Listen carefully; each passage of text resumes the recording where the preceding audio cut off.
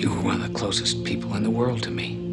Well, what am I now? You tell me. Johnny Canada and Frank Doss own this hotel. FBI's had them under surveillance. They're spearheading the drive for legalized gambling in Miami. This woman, Dorothy Bain, has a baby just a little bit older than yours, Robert. Robbie, your name showed up on a list of people that were seen with Johnny Canada and Frank Doss. The only affiliation I have with them, they're general partners with me in the ownership of this place.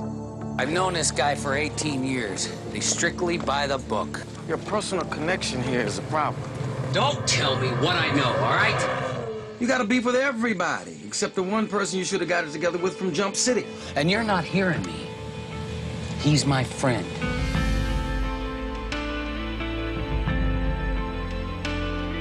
For the first time since we landed back in the world, I can hold my head up in the street.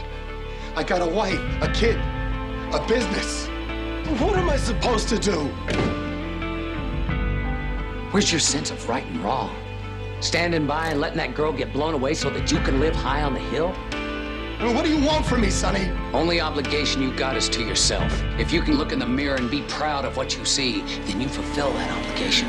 If you can't, then you're worth nothing. Not to yourself, not to Julia, and certainly not to your son.